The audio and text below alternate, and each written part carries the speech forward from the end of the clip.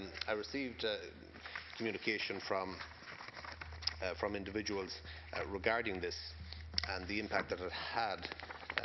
For example, in relation to one individual who is a volunteer of the Galway Visually Impaired Activity Club, and who brings around people who are visually impaired. And the van is registered in the name of the chairperson who is visually impaired. Up to now was taxed as a commercial van with an annual cost of €333 for road tax. Recently, he was told that it was they could no longer tax the van as commercial, and as you do not have a business, because it's more of a charity.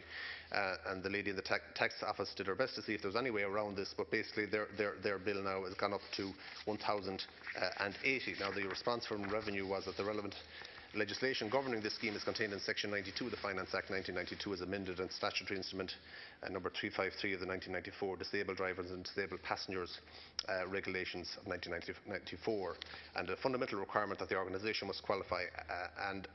A qualifying organisation means a philanthropic organisation which is not funded primarily by the state and which is chiefly engaged in a voluntary capacity, which this is. The legislation does not provide tax relief on vehicles used to transport persons with any other disability other than what is laid down specifically in Regulation number 3.